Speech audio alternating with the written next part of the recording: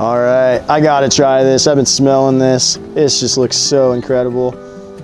Look at that. You see these juices in there. That's beautiful.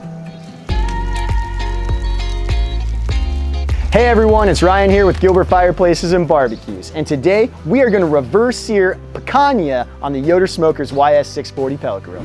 So there's a lot of different ways that you could barbecue, and a lot of different ways when it comes to different types of meat. So there are some meats where the reverse sear is a great technique to use. With a reverse sear, what you're going to do is set your grill in between about 190 degrees and 225 degrees, depending on the meat, and let that meat take in a lot of the smoke flavor. Now the time that that can take just varies depending on the size of meat that you're cooking, but it could vary anywhere from about an hour to 3 hours typically. And then what you'll do is once that meat picks up that smoke flavor, you'll crank that grill up to searing temperatures and apply a nice char to the outside of it to really finish it off. So the result basically at the end gives you a nice smoked, charred piece of meat that goes down awesome. So the picanha cut is definitely a unique cut, and it's not something that a lot of people are familiar with. It's a super popular Brazilian cut here. I absolutely love this piece of meat when it's cooked. It has the tenderness of a filet, but you have some decent fat content in there as well that gives you just so much added flavor. Really nice boost of flavor with the picanha. So I love this cut of meat. It's really nice and easy to prepare, and it's delicious every single time. All right, so you'll notice on the picanha, one side is gonna have a really nice fat cap. It's a thick little fat cap right here that's gonna really render out and produce some beautiful flavors in this piece of meat. On the other side here, it's just gonna be kind of a nice flat cut, really lean on this side here. But what we're gonna do first is we're gonna score this fat here to help some of the seasoning really penetrate the meat and give us a boost of flavor. So we're just gonna do cross hatches, and this isn't something that you're gonna wanna cut really deep into. Basically all we're doing is penetrating that top layer of fat. It allows some of that seasoning to get down through to the actual meat.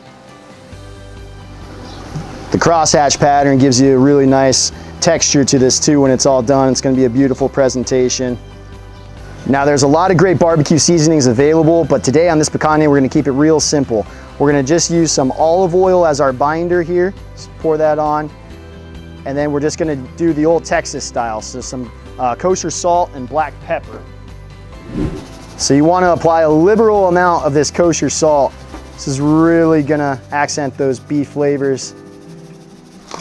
Now we're gonna apply some fresh cracked black pepper here. So keeping this simple is really just gonna bring out the umami of the beef.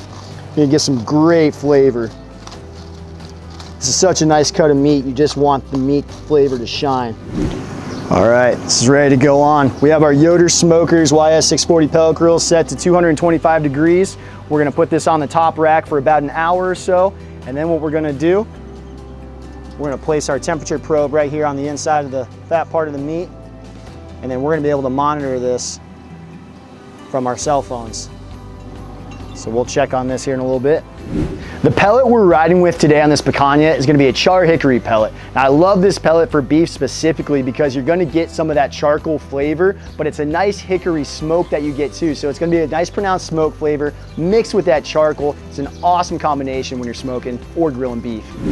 One of the neatest features of the Yoder smokers is that they're equipped with a fireboard controller. The fireboard controllers are one of the most sophisticated controllers on the market today, and they allow you to control the smoker from an app-enabled device using Wi-Fi or Bluetooth capabilities. So we have the probe set up in the picanha right now, and what we're gonna do is we're gonna set a reminder here, an alert that basically is gonna notify us when the temperature of the picanha reaches 105 degrees. I think 105 degrees is gonna be a perfect temperature to pull this off and set it up for the direct grilling. That way, once we get the sear on it, it's a beautiful medium rare. So what we're gonna do is we're gonna label this probe picanha, and then we're gonna set the alert to notify us via text message and through the app that that temperature has reached that 105 degree mark. And then we'll come out here and set it up for the direct grilling.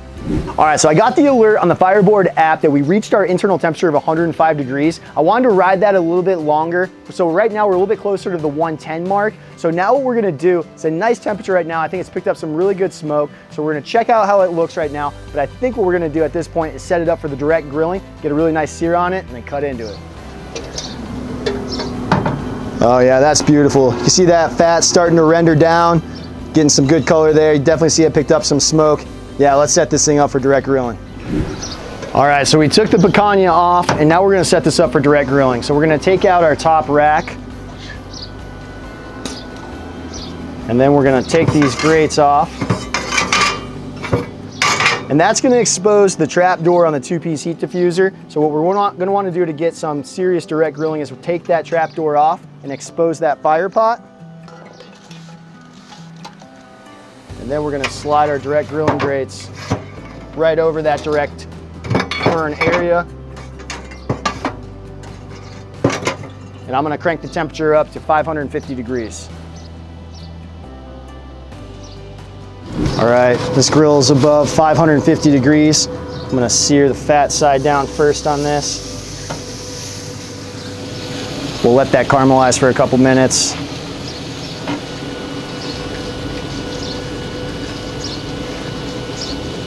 So to get that signature crosshatch markings on this piece of meat, we're gonna rotate it 90 degrees now. Look at that beautiful sear we're getting. We're gonna let that ride for about another minute, 2 minutes, and then we're gonna flip it and do the same thing on the other side. All right, we're gonna flip this over. Oh yeah, look at that beautiful, beautiful color we got on there. That looks pretty good. All right, so this meat's done here. We just took the internal temperature of it. It was about 130 degrees at the fattest point on here. So what we're gonna do is we're gonna take it off. It's gonna continue to cook a little bit once we take it off, but the aromatics from this are absolutely beautiful. You can get this beautiful coloring that we got on here, some good caramelization. Look at that fat cap there. Just some beautiful flavors you can see. You see that fat just rendering from this. This is gonna be absolutely delightful. So we're gonna take this off. We're gonna let this rest here for about 10-15 minutes or so, allow those juices to redistribute, and then we're gonna cut into it. Can't wait to taste it. All right, so we've let this thing rest here for about 15 minutes now. You can see how all the juices have started to redistribute. You can see it just kind of oozing from the bottom. It's time to cut into it. Oh my God, look at the juices just oozing from this. Get that beautiful little smoke ring around here. This looks absolutely phenomenal. Look at that, just beautiful.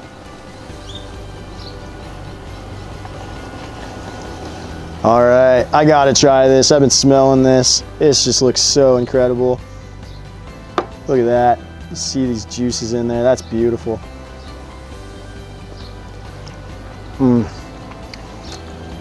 Super tender. That's incredible. You definitely get the smoke that comes through, which is so nice. You get a little bit of the bark on the outside here, some of that charred flavored as well. So good. Picanha, yeah, am I right? That picanha is out of this world, so awesome. I love reverse searing it. It really took in a lot of that smoke flavor that we got from that char hickory pellet that we used. Awesome flavor profile with this. You have the smoke flavor, you have the chard at the end. All those juices just absorbed right there in the center. Super tender, super delicious. It's a great way to cook that type of meat. It's awesome that the Yoder Smokers allows you to set it up to do. So it's beautiful. I love it. I recommend it. Highly, highly recommend this piece of meat as well. Go out to your local butcher and get one. It's a fantastic cut. That picanha was delicious, and it came out really nice using the Yoder Smokers YS640 pellet grill. If you liked that video, hit that like button, subscribe to our YouTube channel, and follow us on Instagram and Facebook for more barbecue tips and tricks. This is Ryan with Gilbert Fireplaces and BBQs, where indoor comfort meets outdoor entertaining.